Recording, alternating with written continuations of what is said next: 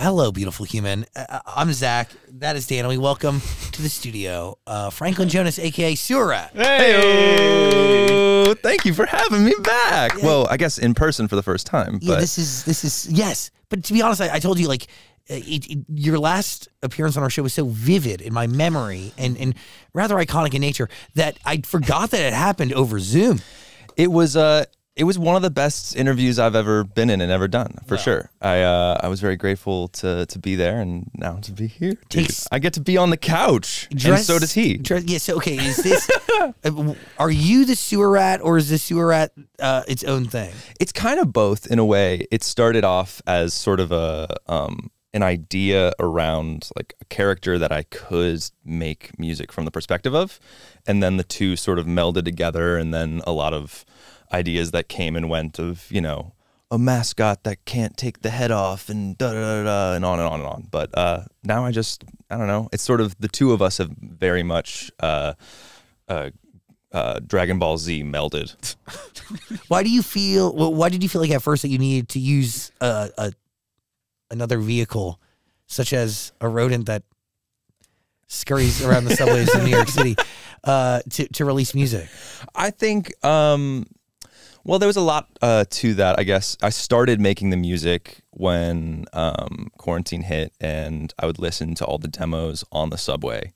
And, you know, there's sort of a kinship that can come with riding the subway so much that you either hate the rats or you kind of think they're cute, and I was on that side of the fence. And the EP originally was called Subway Rat, and then it eventually morphed into Sewer Rat because that sounded better. But I think that, you know, there was at first a long time of debating if I could release music under my name or if there'd be a character, if there'd be a pseudonym or something along those lines, because of the association and the immediate comparison that would happen as a result to my brother's music. And I think that I wanted to release music under my name because I felt like that was more of a statement, but I also wanted, because I was so fond of the idea of having a character, that it sort of melded the two together.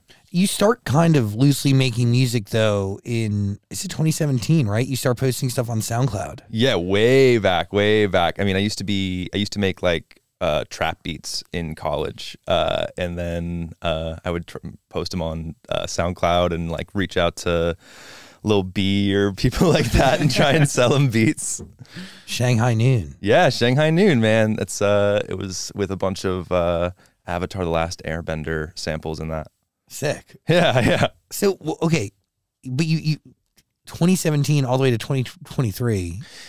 Big difference. Yeah, because I would long time pick up and quit music and pick up and quit music. I worked as a runner at a recording studio here in LA. I went to school for audio engineering.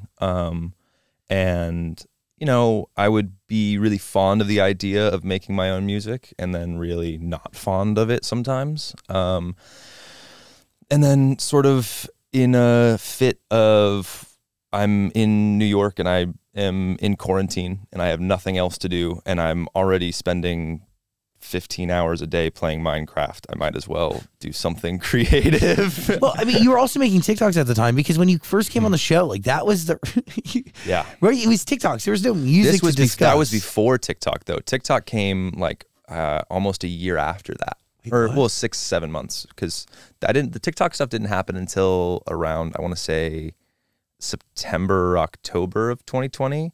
And I started making the music in like February when things were starting to shut down in New York. Got it. Yeah. And yeah, sorry. No, I have no concept of time anymore. It's changed. Time has changed. Time has really changed, especially 2020 is a weird one. 2020, 2021. But so you really did have two creative outlets, right? Because like you're making music during quarantine, but also at the same time you do figure out TikTok, right? Yeah, and then a lot of the TikTok experience I would put into these songs that, after working on the EP, and like a lot of the early songs have now made it to what we released, but I would continue to sort of it was really an emotional outlet more than anything else, I'd say, without the intention of releasing any of the music ever. It really was sort of just for me, and was going to release it potentially, if anything, under the Subway Rat persona. And I think that in my eyes, there's sort of an honoring to that, to then release it under the name of Sewer Rat, right? And then have this character be a part of it. It's pretty cool. Paying ode to what the inspiration was, if you will. Where'd you get that costume anyway? I was wondering. We rented it at first from like a proper New York mascot place. And, you know, like Times Square, it's a Times Square rat costume that you could take pictures in and rent. But then it was so much cheaper to buy it. And they said if I buy it, then I could bring it on tour with me and perform in it, which I do, which is so hot. So hot. Yeah, you got to get like one of those vests. I'm sure you've seen like the inner workings of Disney. You know, those characters, they got vests on. There was definitely conversations about that. We played a show in Tampa that was so hot, and it was an open door venue. It was like 100 and some degrees. You're risking health. Yeah, but the thing is, surprisingly, on this run of a tour that I did with Hobo Johnson, we just finished it, but I didn't have any scares, luckily. However, the first couple shows that I played with this, most nights I would have a scare of if I was going to faint. One night in particular, I got really, really, really close to having like a full faint. Dude. Suffer for your art, though. Come on. Suffer for your art. Yeah, like there's like a high there. There's like a risk factor. I get it. Exactly. And also, I think there's something that's really experiential about someone coming on stage in a full body rat costume. And I think that, you know,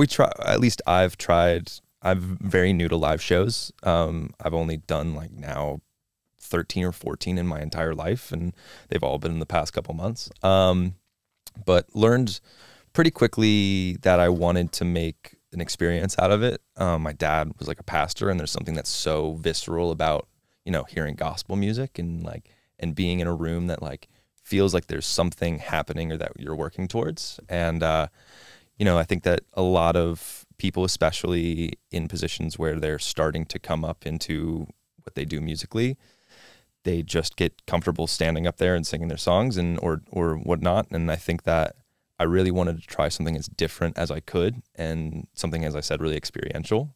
And it seems like we were able to somewhat accomplish that in a way, which is nice. How many songs do you make between 2017 and releasing or finalizing this EP? So many, and so many that like are unfinished. Originally the EP was an album. And then it was like, all right, let's condense it, and just sort of put out the songs that like are with the few people that we've shown, like testing the best with them. And there was about 5 or 6 left over from the album that aren't out yet. And then I would say in the 40s or 50s to like unfinished, whether it's in a demo phase or whether it's been into production phases or not.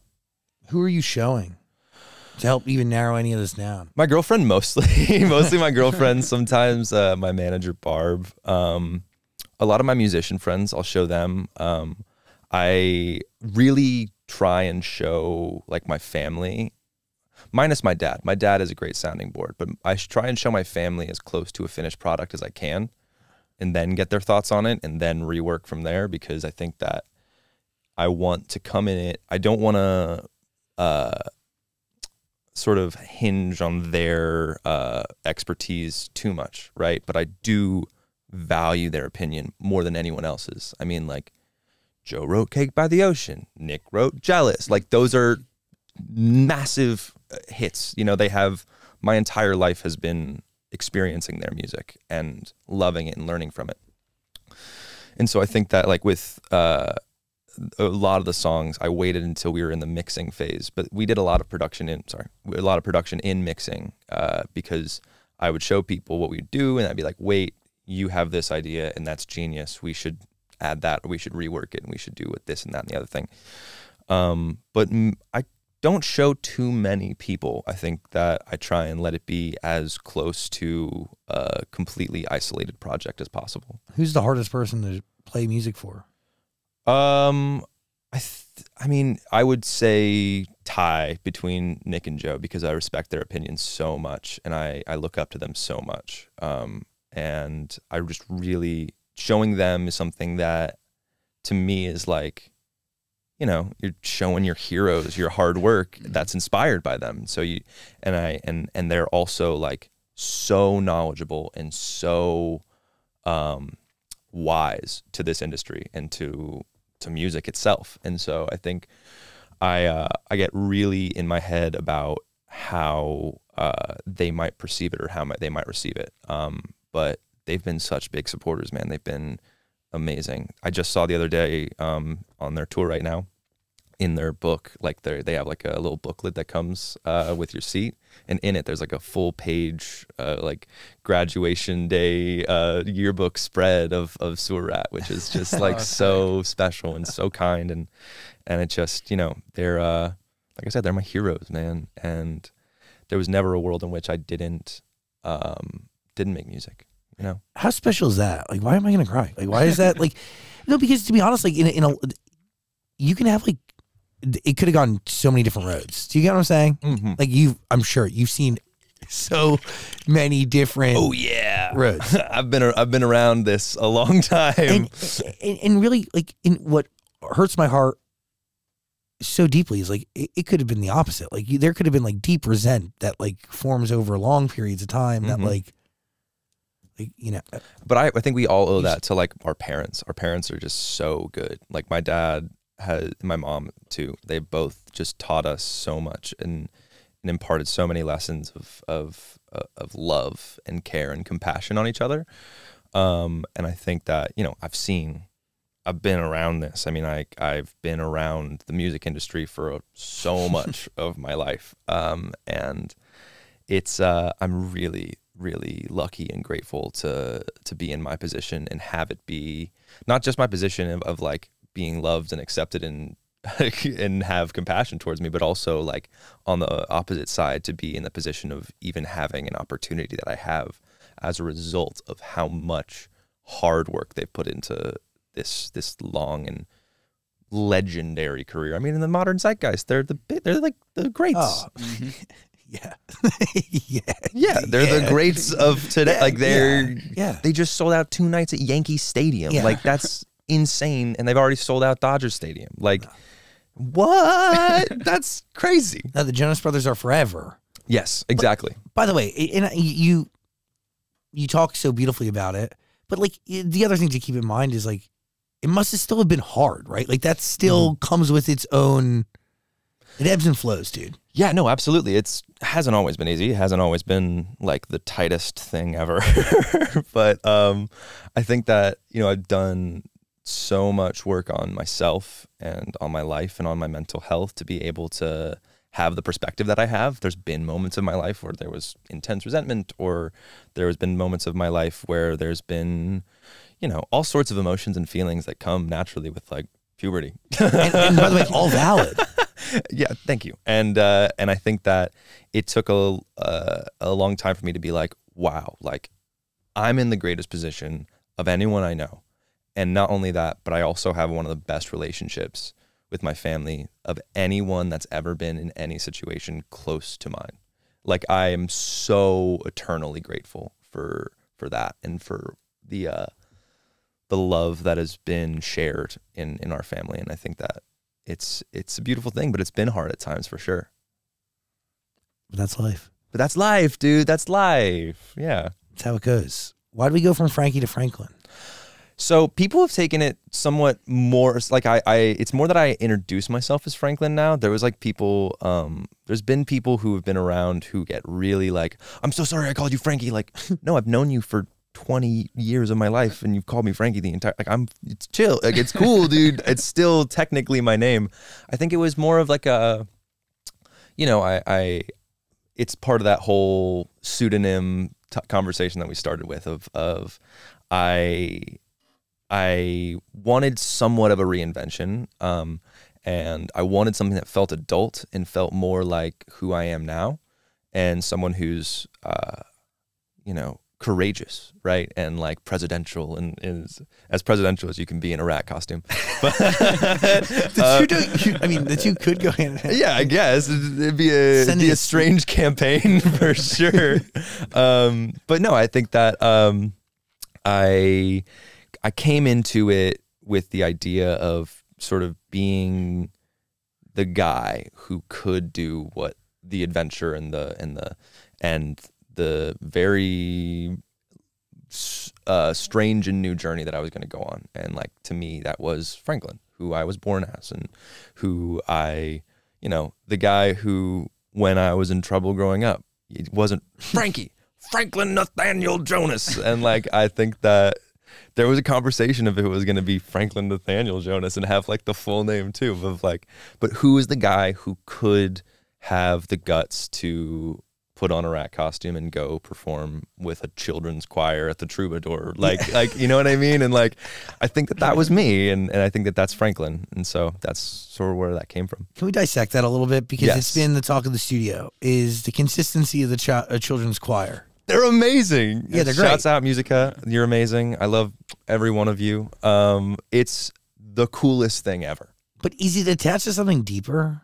Yes. For sure. I think that might be in some way, at least there was a lot of like mental gymnastics that happened in the studio that I guess like only I and my producer, Charlie, shouts out Charlie, Miniature Tigers, amazing, Charlie Brand, that like only I and he know about, right? That like but those voices are, a lot of that mentality came from sort of a child self, right? And there's a lot of the songs like Grow Up on the EP, the first song, that is, you wouldn't get it really from the lyrics, but it's about a perspective of this experience of being a little Nepo baby self who grew up in the music industry and grew up around this life and sort of the trials and tribulation that come as a result of being sort of between two worlds, right? And growing up understanding that your life has been very different, but also trying your best to have as normal of a life as possible. And at some point, the growing up idea is that you have to be exactly in the middle and be who you are, and that's something. But the voices of the children really does come from sort of a voice that I can't have, and that's the kid who, like, I talked about it recently, but the first time that I was ever going to sing, I was in like this child actor school here in LA with a bunch of kids that were at that party that I saw you at the other night, the variety party. Like a bunch of people were there that I went to middle school and elementary school with. But there was like a talent show, and I decided that I wanted to sing My Name is Jonas. And that was going to be the first time that I ever performed in front of anyone. And then the principal of the school invited the press. Yes, dude. And so I obviously didn't do it, but those Also, children. how Hollywood? How Hollywood? Exactly. But there's a documentary. I don't want to dox it, but there's a documentary that touches on child acting, and the school is in that documentary, and it is not painted in a very good light. Really? No. But yeah, I mean, like, that is those voices in my eyes, if I could categorize it as one moment, those are the kids singing My Name is Jonas that didn't get to sing My Name is Jonas. The Weezer song, right? Yeah. Okay. Yeah. Classic. So it's really, that's what I was thinking. Like my first thought was like a lost voice. Yeah, exactly. There's a couple different things like that on the record, that, and the samples too. A lot of the samples are that as well, of like things that I can't say. Is that a Demi Lovato sample on Cherub from Camp Rock? It'd be more categorized as an interpolation for legal reasons. We definitely re-recorded it, but yeah, man. Originally, there was like 40 or 50 or 60 samples that I had sent to my producer Charlie in the studio, and was like, we need to put every single one of these Vine sounds in this song as much and as like frequent as possible. There was everything. There was I dropped my croissant. There was like, it covered so many bases, but that was one of the 3 or 4 that made it into the final product. Yeah. So Yeah, thanks for Why, noticing. why did that song need all these samples? Like, what role do they play in the song? That song was it's about a time in my life when I was doing TikTok, and I think it came from a perspective of like that's the voice of how would you know that, or how would I express that there was that part of me that was so devoted to the internet that caused my brain to like change its wiring a lot, and like how do I express that voice? And that was a way to do it, was through the samples in that song. How do you realize that it's changed the wiring of your brain? You stop doing it so much. And then you're like, whoa, man, like I thought about the world so differently.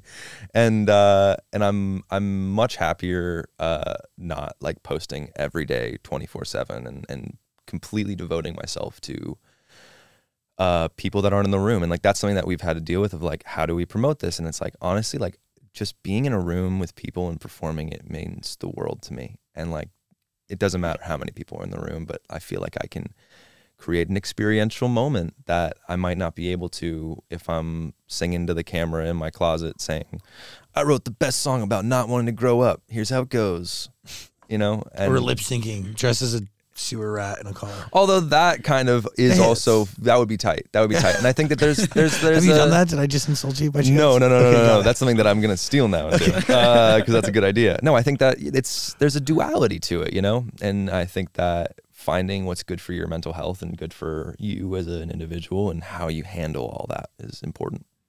Takes time to figure that out. Takes time and a lot of sessions with your therapist. Yeah. A lot of life and a lot of like trials, man.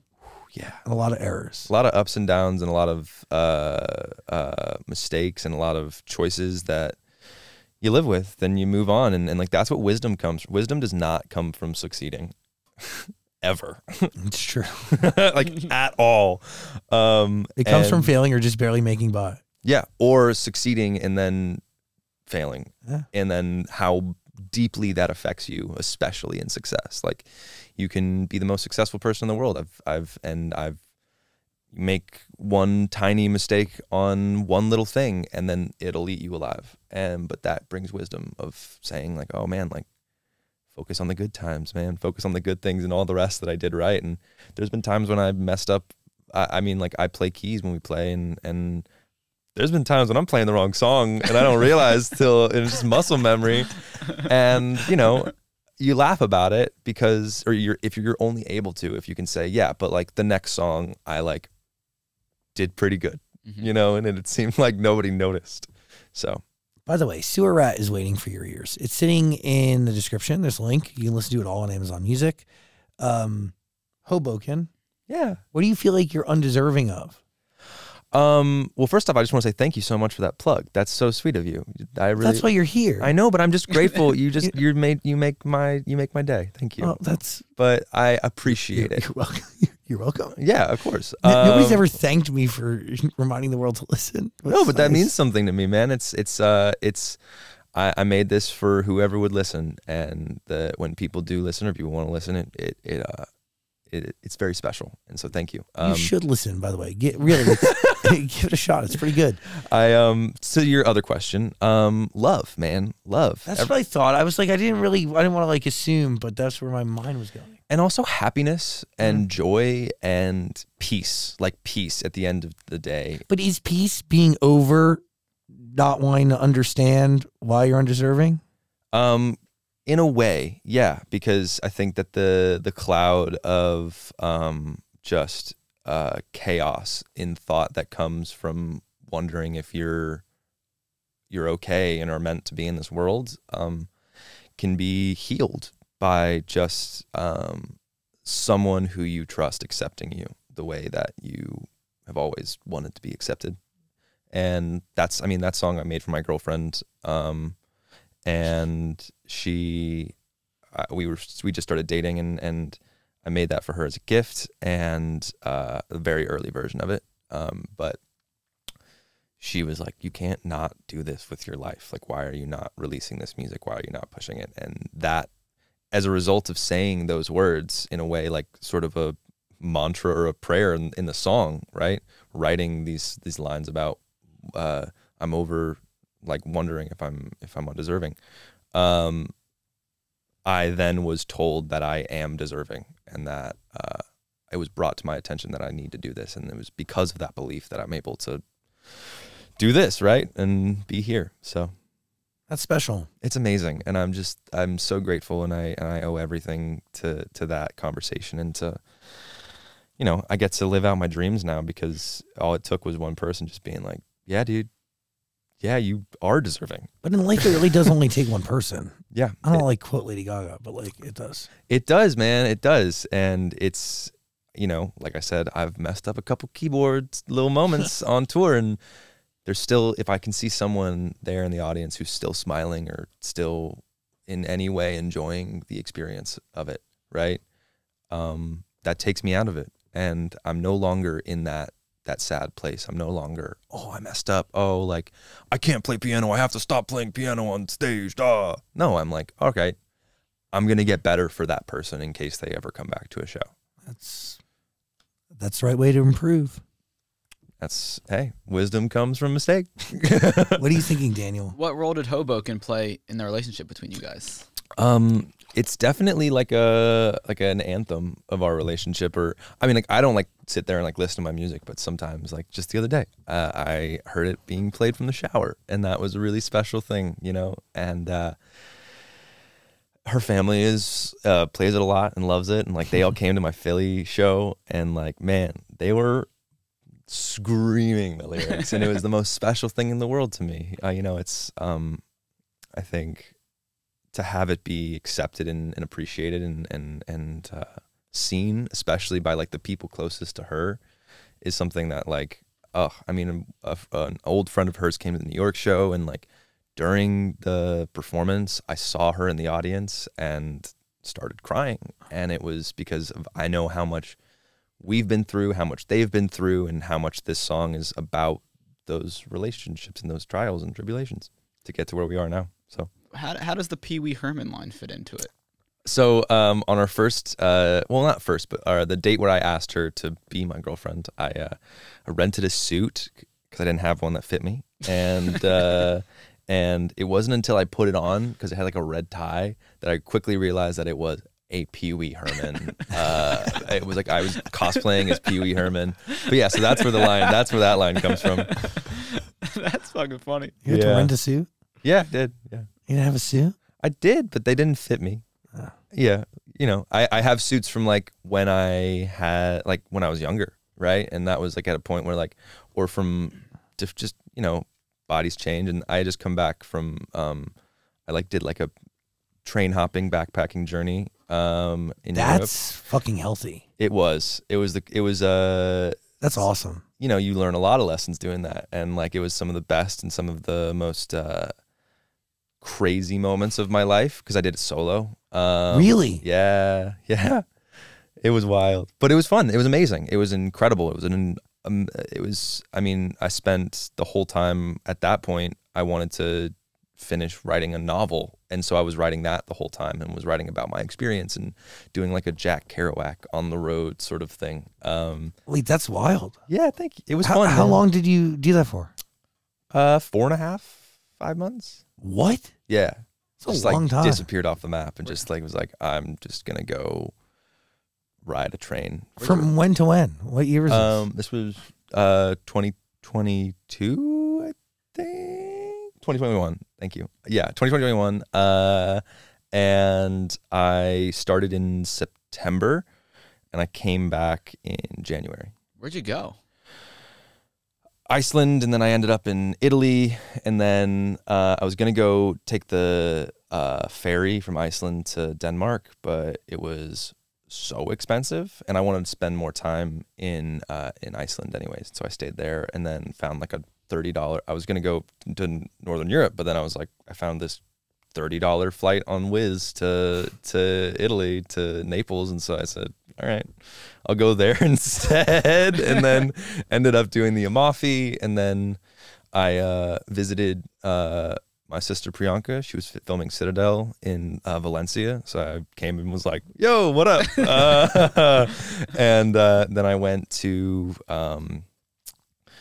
Bordeaux from there, and then up to Paris, spent a lot of time in Paris, and then went around. But yeah, Sick. there's a couple more places, but it was You grow as a person. so much. Challenged I'm all the time. alive today because of that experience. Like it truly was. It was profound, and it's not. It's you're alone, and so it's not always great, but it's definitely your entire brain. It's like you just experience. Everyone said that I eat, pray, love loving in Europe right now. So it's I'm really grateful for the experience. I owe so much to that, and it's crazy to think back on it now and be like, yeah, like I was just gone for like 4.5, 5 months. That's just awesome. By myself, and like at one point, like just like turned off my location and was just sort of like floating.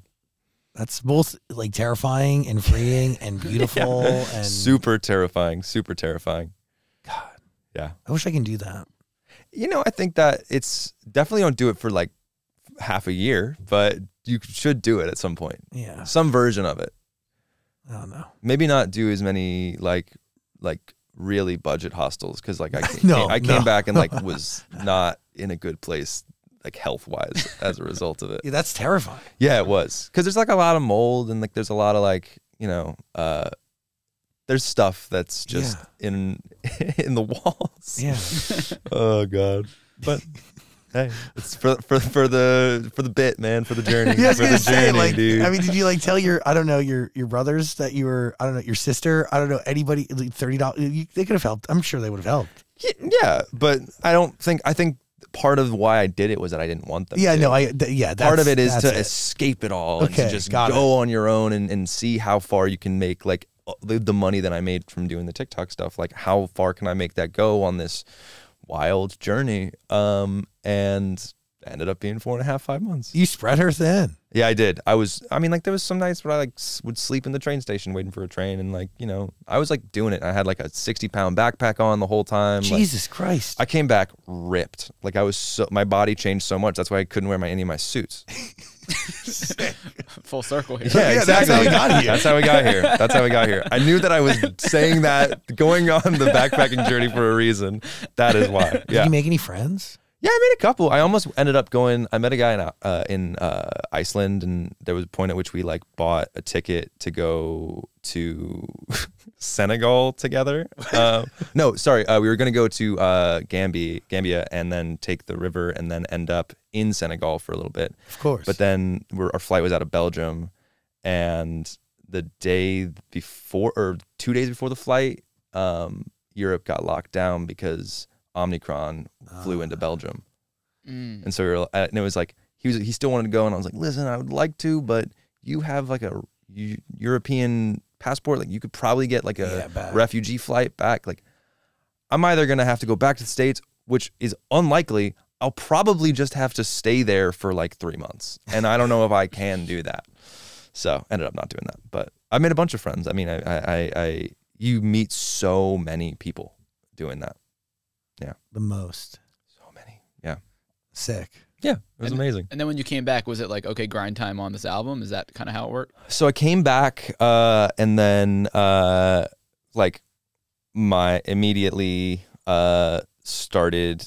A couple weeks after I got back, I made Hoboken, and then that's when I called the label that I already signed to and was like, all right, I'm ready to do this now. Like, let's rock, let's do it. And then over the course of some time, I worked on a show that is out in the world right now. Yeah. I don't know if I can talk about it because of the strikes. It's a good one. Yeah. I hung. Yeah, I'm cool. I got it. I know the vibes. But yeah, and then so from that started working on this album. How did you know it was finished? We ran out of time in the studio, and then I was like, all right, that's pretty good. I would have liked it to be like 30 more songs, but let's rock with these. And then ended up doing 2.5 weeks of mixing that like I was there for every day, which truly made my mind go insane. Like I lost my mind for a while as a result of doing that, because it's hard to just sit there and like tweak everything. And also in some cases, some of these songs are really emotional and really like deep and hard for me to have written, let alone to then, after a couple months of like really not listening to them, get back in a room and hear what's close to a finished product that is beyond anything. Because there was like some stuff that happened in between, some session players that we couldn't get in it, whether it's keys or violinist, or there was a couple songs where like I heard something and just would start crying, or like go in the alleyway out back and like hyperventilate and call my therapist, because I was like, I don't like, it would bring me back to the emotion that I wrote it about so intensely. And, you know, like that's a big part of it too, is, you know, reworking the synapses of your brain to those events. And like, because I wrote these songs therapeutically, not intending for them to be heard. And to hear them heard as a finished product was intense and emotional in a lot of senses. Overwhelming. So Yeah, because overwhelming. it's not yours anymore.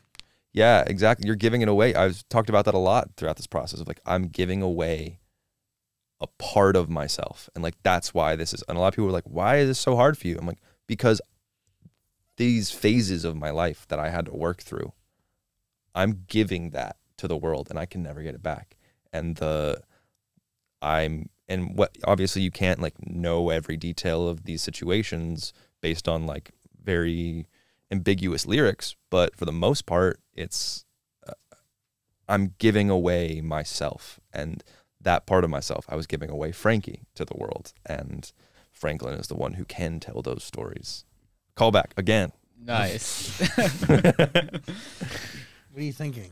Do you feel like you have more freedom just in life and music because you weren't in the band? Because I couldn't see your brothers backpacking around the world by themselves. Oh. I also can't see them walking out in Yankee stadiums in rat costumes or selling merch that says "I love cocaine." True. So, you know, True. you can get away with these things and they can't. Or like I got my toes sucked at the Franklin Jonas concert.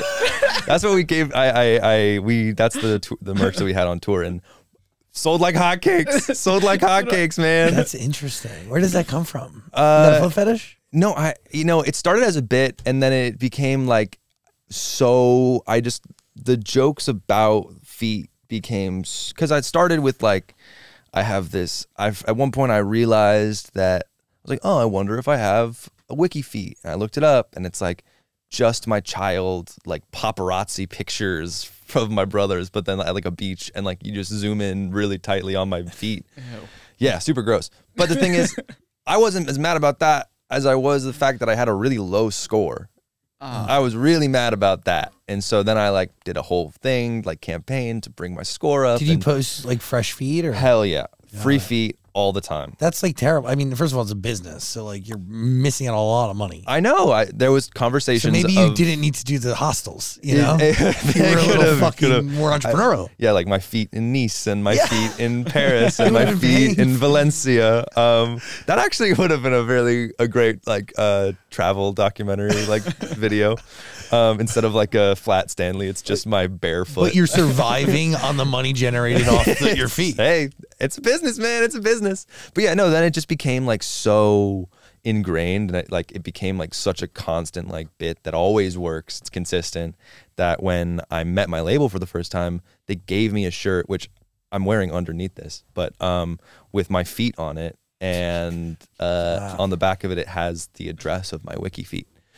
And so it just became like, and then we were trying to figure out like fun merch, and like that was at least in some way more like family friendly than the I Heart Cocaine's shirts. But it did say, the song by Franklin Jonas.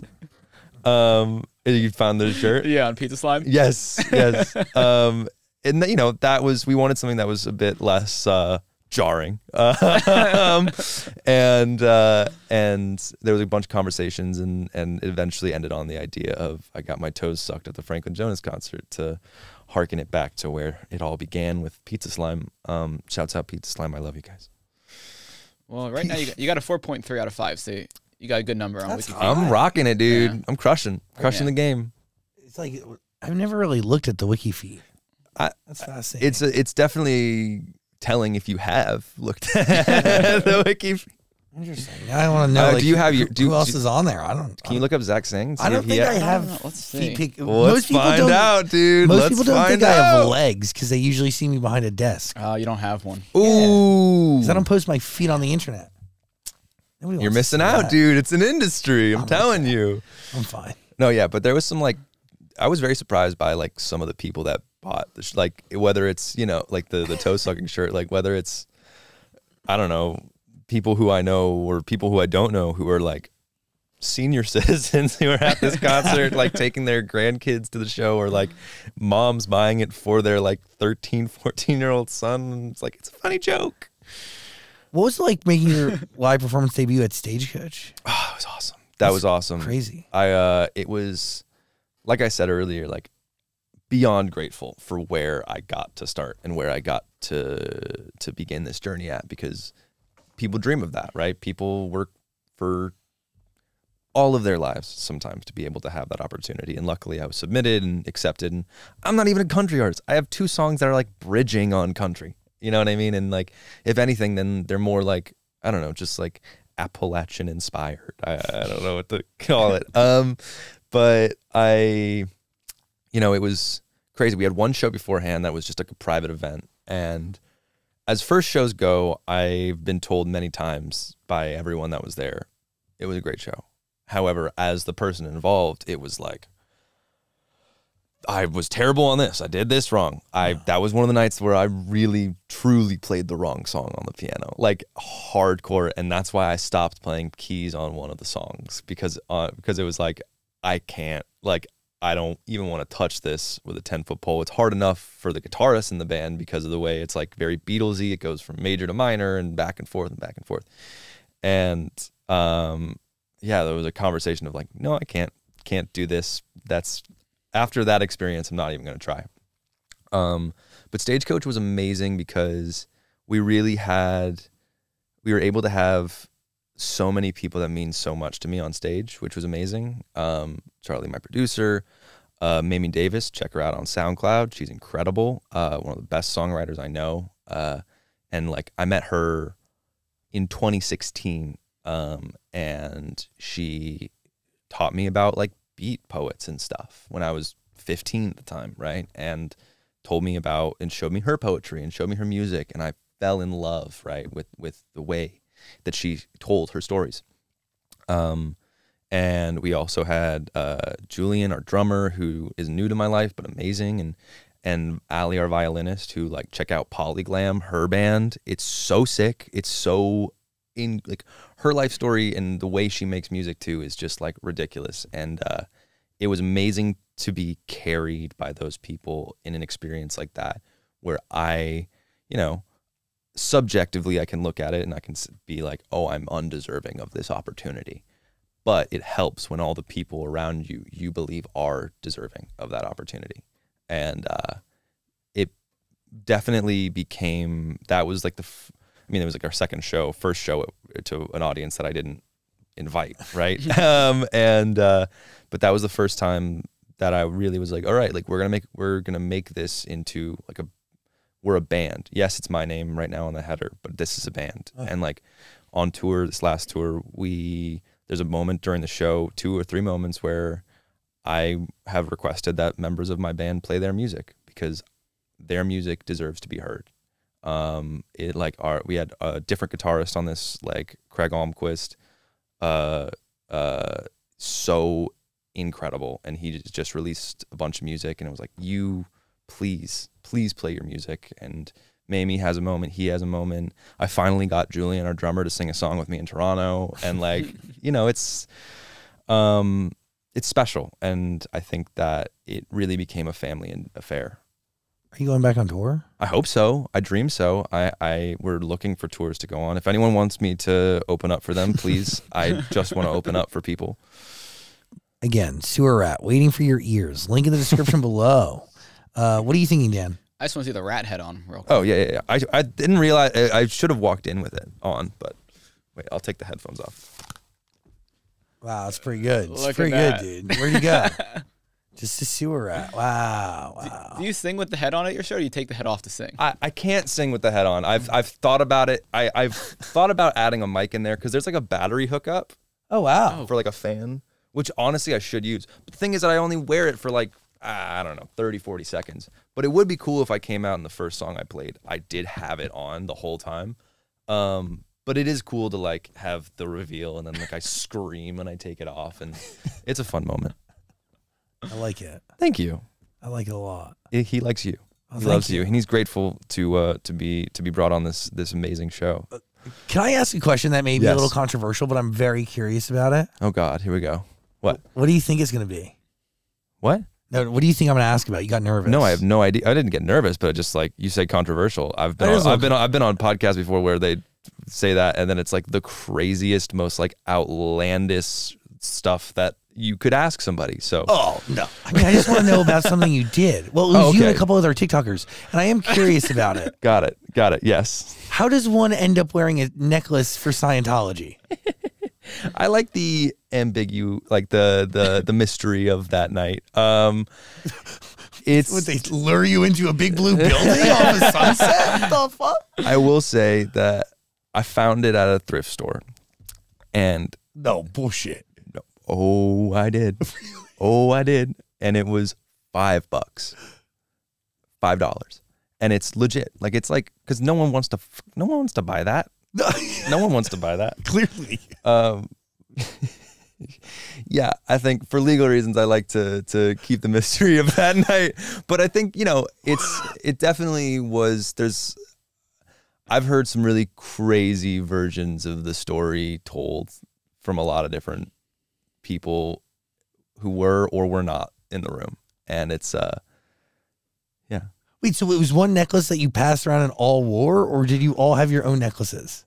No, it was just mine. Wait, what? Yeah. I'm going to leave so it. you I'm going really- to leave it there now. Okay, you guys I'm assuming nobody knew. No, they did. yeah. But See. then, you wake up the next day and then well, I'm going to leave it. I'm going to leave it there. Leave it there. The currency over there is who you bring into the church, right? So whoever. Hey man, I'm rich. No. By the way, don't tell them that. They'll take everything you got. No, I promise you, I am not. I am not a.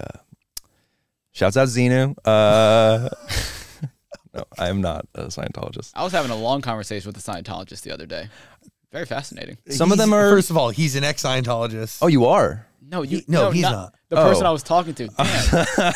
You made it seem like I was the ex-Scientologist. No, you're talking about my friend though. Yeah, actually was talking to him at the variety party.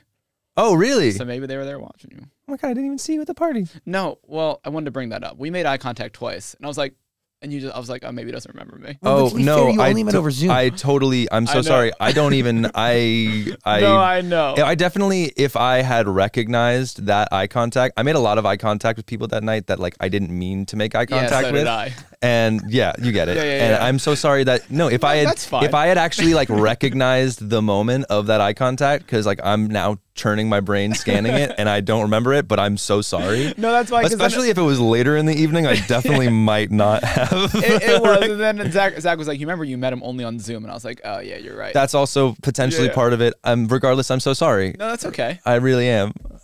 He only spent 2 nights crying. Okay, that's good. He's been okay. That's good. At least it wasn't 3. No, that's all right. We made up some good eye contact here, and we made Yeah, up no, for it. dude, we're on it. We're We're on locked it in. tonight. Yeah, We're yeah. locked in, Look at us. tight. No, and I promise you, if we're ever at another variety party, I'm not talking to you, but I'm making a lot of eye contact with you, Zach. And you come straight and to I'm me. just coming straight to you, dog. Even if, I'm like, oh, I'm sorry. Who are you? Who? I don't even know anymore. By the way, that's like really bold to say that we're going to get invited to any other variety You event crushed ever. it, dude. You were amazing. What are you talking Amazing. about? You owned that red carpet, man. I was standing there for a while, like, because there was a big line to talk to you. I want everyone to be aware there was a big line to talk to Zach on that red carpet, and I was standing there for a while. Not true. And then you were talking to Steve Lacey, like what? And I was in the same room, mind you, crazy. But no, yeah, I quickly decided, all right, he's got bigger fish to fry than this guy. I'm gonna see him on Tuesday. We'll leave it where it is. I had a good time. Dude, I had a blast because I saw like so many people I grew up with that I haven't seen in so long. I only saw a couple enemies. It was good. Oh, really? You got ops? One. Ooh. How many were there? what's the number? Hold on. Oh, jeez. Carry the 2. No, just one. Just one. You created a new one there. Oh, Can I ask you a controversial question? I did, yeah. Who was the op? Oh, I can't do that. I I can't do that without creating one of the biggest stirs on the internet. Hey, stream store rat. There's a link in the description below. Go, go, go. Final thoughts? Well, I'm trying to figure out your schedule now. Did you go to that party, fly back to New York for the Yankee Stadium show? Now you flew back for this? So I ended up not going to the Yankee Stadium show because there was an emergency with my parents' 2 lovely golden retrievers. And so I was babysitting them. I was dog sitting them, which I love those girls. But are you going to the LA show? Now we are. Fingers. All right, I'll see what I can do. You can come with us. We'll mob out. We'll mob deep, and I'll just make eye contact with you and talk to you the whole time. We'll hold hands and everything. I'm not there.